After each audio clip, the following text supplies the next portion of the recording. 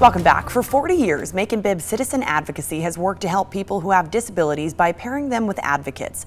Mary Grace Shaw met with one advocate who says this organization is making sure no one is alone. It's a story that comes straight from the heart. No, I go next. Sometimes in life, you just need a helping hand. Yeah, but everybody needs somebody. For Meredith Woodruff, that person is Lori Johnson. But especially if you have a disability that makes it hard for you to advocate for yourself. Johnson became an advocate for Woodruff through Macon Citizen Advocacy, a nonprofit that pairs people with developmental disabilities to advocates.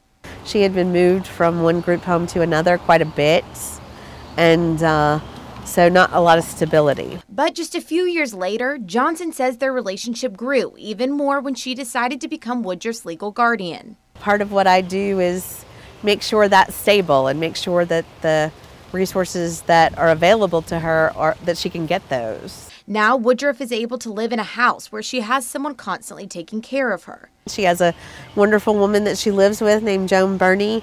And she's able to do some of the activities she loves most. What kind of books do you like?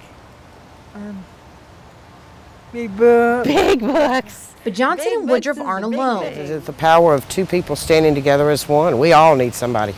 The coordinator for Citizen Advocacy, Amanda Smith, says they've been able to create dozens of other relationships in the community. It's just a matter of opening your heart and your life and the lives of the people around you to one person who needs somebody. And even though Johnson has done so much to help Woodruff, she's really part of my family now. She says she's the lucky one. In Macon, Mary Grace Shaw, 13 WMAZ News.